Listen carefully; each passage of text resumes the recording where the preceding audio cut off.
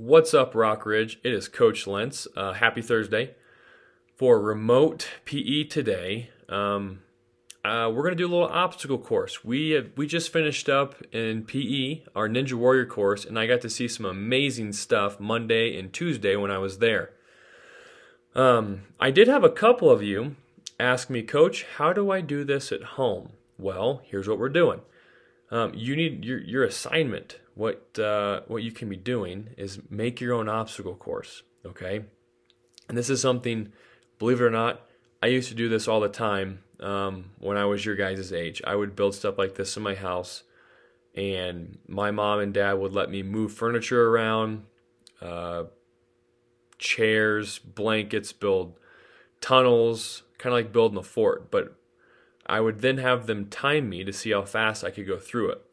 So I built you guys an obstacle course Monday, Tuesday, and Wednesday of this week.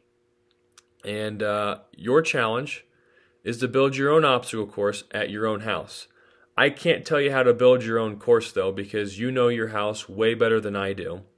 But you need to make sure you ask your parents' permission first, because if you're going to be as crazy as I was, that means you're probably going to be moving furniture around and kind of making the house a little bit of a mess. But at the end of the day, make sure you put things away, okay? And last thing, this will make a little more sense too, a little more competition, if you're able to get somebody else to do your obstacle course with you. So brother, sister, maybe a really highly trained dog or a cat.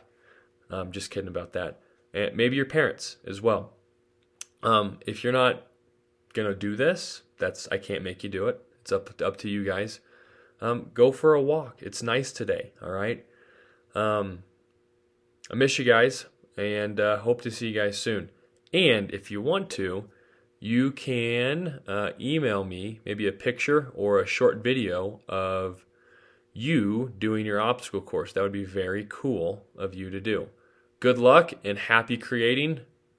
See you guys.